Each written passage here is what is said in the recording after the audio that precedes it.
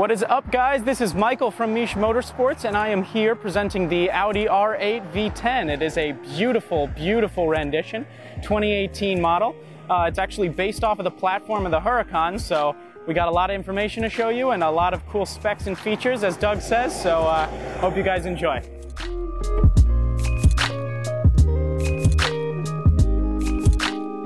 Now, you may remember from the first Audi R8, it was the first car with LED headlamps in full. This car is definitely taking that up a couple steps, and Audi is very, very happy to talk about all of the refinements to the lighting equipment that they have made, including these new laser beams in the front, which unfortunately the United States market doesn't get to understand the full complexity and capability associated with it, including tracking when pedestrians are about to walk into the road and putting stop signs in the middle of the road so that people can understand when they're about to get hit or when they should stop, when it's okay to cross. It's pretty amazing technology, but the American car market only gets it in 25 special rare examples because our regulations have not kept up to that point, unfortunately. The Audi Space Frame aluminum monocoque is actually on this vehicle. It was developed for the R8 specifically, and it shares just under 50% of the same parts as the R8 GT3 LMS race car, which is pretty fantastic. There's a lot of technology from the Le Mans race car that Audi created that generally feeds into this Audi R8, and then they put it on the road. So it's kind of like a race car for the road in some ways, but definitely more refined than something like a Pagani Zonda F or anything else that you would generally see in that category. It shares its automotive platform with the Lamborghini Huracan and comes in a 532 base horsepower or a 602 horsepower for the V10 Plus. There's also a limited run of rear-wheel drive options for the R8 V10 RWS rear-wheel system, I believe, limited to 999 units. And those will actually be cheaper than the standard four-wheel drive R8. So these have the anthracite rims on them. 20 inches, absolutely beautiful. I think they have 15-inch brakes on them, possibly 14 inches. I mean, there were wheels that big just a couple years ago. Absolutely beautiful and stunning. The interior features are rich with sensible Audi design quirks, and as usual, the quality of material is outstanding. So the R8 is really stunning inside. Everything feels fantastic to touch. I mean, this interior is just so seamless and beautiful and simple, all with the comfort and quality that you've come to expect from Audi, that's for sure. The most amazing thing about Audis, even though it's a little bit old of a feature, is still the Audi Virtual Cockpit. It's a 4K screen that connects to Audi Connect, which shows Google Maps. It has a Wi-Fi hotspot in your R8. A Wi-Fi hotspot in your R8.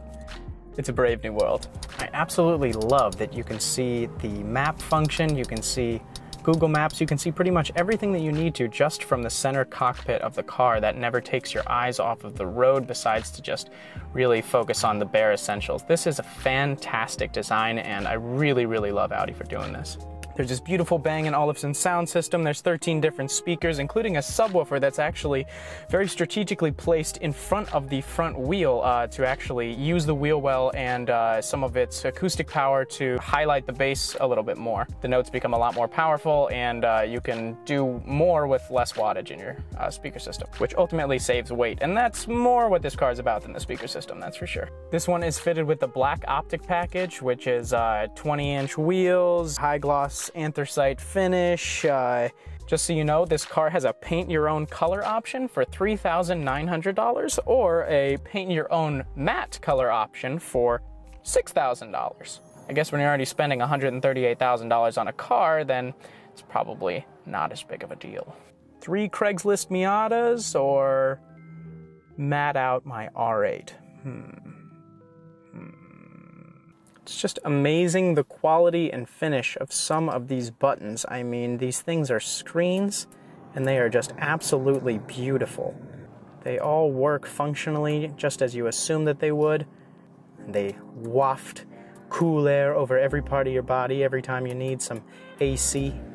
I absolutely love this completely edgeless mirror.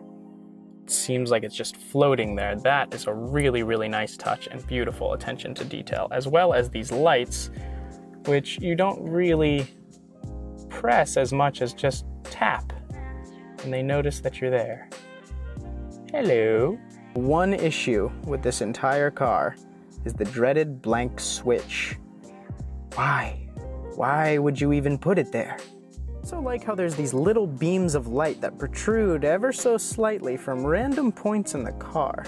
This one is from the door speaker, which I find interesting, but there's more. There's much, much more. When you open this thing, there's a light that reflects off of the inside from the driver position, so you can't actually see it. And then there's this one, which tucks its way under some of the other lights and some of the other button equipment. I'm very confused what it's for, but I really, really like it at the same time. It adds a very, very elegant and nice feel to the vehicle. Everything on the inside is finished very, very nicely. They're all soft touch plastics, or they are some really, really high quality leatherette pieces. I just think it's absolutely fantastic. There's a solid clunk when you open the door. You can tell here by the window sticker, it is not the most efficient car, but 18 miles per gallon is pretty damn good. I have the new Nissan Maxima and I drive it pretty aggressively, and that gets about 20 to 21 miles per gallon, so which one would you rather have? Audi's sensibility doesn't stop there though, because there's a lot of normal everyday features that you might use in a normal car, but they're also in the R8. Here's a couple that I found. One of my favorite parts about this car is the wind deflector, or the sun visor, and this little tiny mirror that you got right there. That's all the vanity that you need. That is all the vanity that Audi requires of you. Even though it's smaller than a baguette, I really tend to like the aesthetic of it. And the windshield is pretty raked and steep, so I don't really think you would be able to notice it very much. There's a tether mount back here for a child seat, as if you would be driving in your $140,000 hypercar with a child facing forward in the passenger seat. I don't think too many R8 drivers are doing that, but thank you, Audi. Thank you for caring about my children. You see that? You see that? It's a coat hook.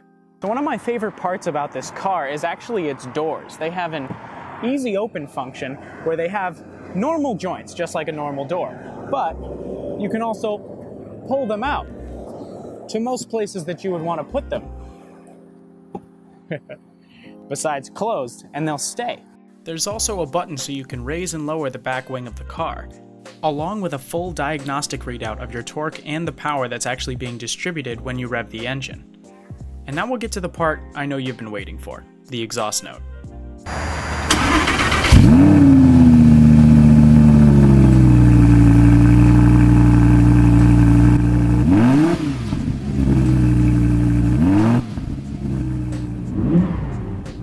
So unfortunately, I'm not allowed to take the rear-wheel drive R8 out for a test drive. I mean, there's only 999 of them. There's definitely the reliability that you've come to know and love from Audi with it, and I hope to see more innovations from them in the future. Their specialized headlight design is not on the American versions, unfortunately, but it is on some of their other ladder versions and the European versions. I really want to thank this amazing Audi dealership, Audi Exchange of Highland Park, one of the, by volume, largest selling Audi dealers in the entire world.